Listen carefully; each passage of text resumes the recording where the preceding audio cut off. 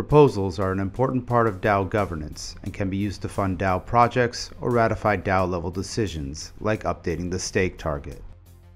In this video, we'll take a look at how to create a new proposal. To protect the DAO against proposal spam, members must meet two requirements before creating a proposal. First, members must have the required amount of voting power.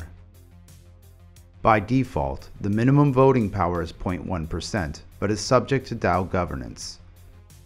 Second, members must not have created a proposal in the last 7 days.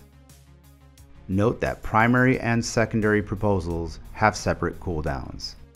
To check if you meet these requirements, hover over the tooltip next to the New Proposal button. If you qualify to create a new proposal, click the New Proposal button to begin. Start by selecting the proposal type.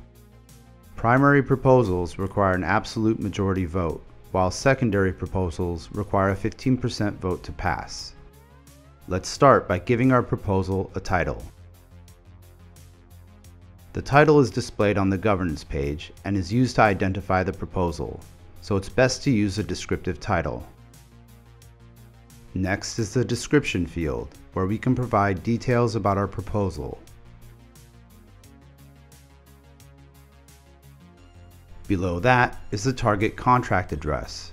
This is the address of the contract you want to call. Next is the target contract signature, which defines the signature of the function you want to call in the target contract. The value field specifies the amount of ETH you want to send along with the function call. You can use a value of 0 if the target function is not payable. Finally, the parameter field defines the arguments that will be used to call the target function. The arguments must be provided in JSON array format, where the values are stringified. When you're ready, click the Create button at the bottom of the page. After the proposal is created, it's added to the proposal list and ready for voting. In this video, we've covered how to create a governance proposal. In the next video, we'll look at how to vote and delegate.